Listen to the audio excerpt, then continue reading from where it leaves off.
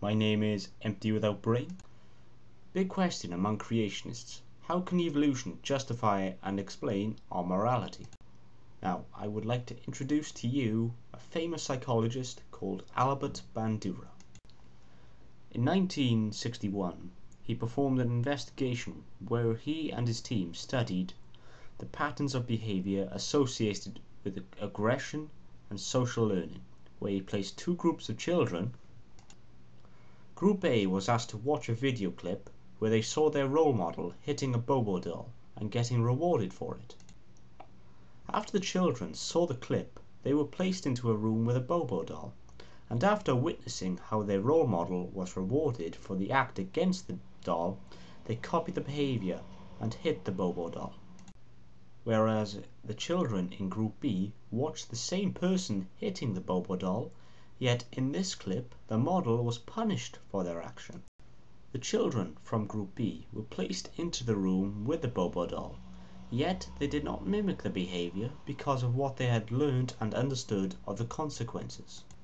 Bandura's study illustrates how we are nurtured and how we learn from the environment we live in has a massive effect on our concept and understanding of morality. For instance, a biblical nutter who has been living in their house for most of their life will only behave the way she has learned from their parents.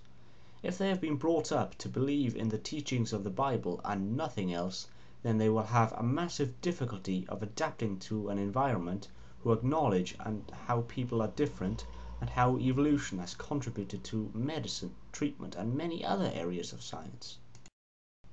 Creationists have also been claiming that they win in debates because of Shock of God's dementedly stupid question: what makes atheism accurate and correct? Stating that Shock of God has won a debate against an atheist by using that extremely frickin' stupid question is like stating the French won their wars by surrendering because they will class themselves the better man for not resorting to violence, which is fucking retarded. Okay, that's all for now. Thanks for watching. Please subscribe and please comment.